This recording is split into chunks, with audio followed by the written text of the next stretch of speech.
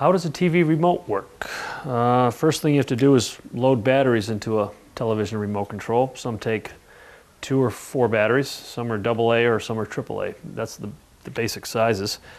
The remote control works by way of an infrared emitter, which is right here in the front of the remote control. When you push a button on the remote, it generates an electrical impulse into the logic system of the remote, which generates a certain flash coming out of the front of the remote. And this flash you can't see because it's infrared, but the television sensor on the front of the television can pick that flash up. So when you tell it to turn up the volume, the TV understands that just by the infrared signal coming out of here, and the TV volume is increased, and also turning it down as well. Plus power on and off, channel up and down. For some reason the remote gets stuck behind your couch cushions, or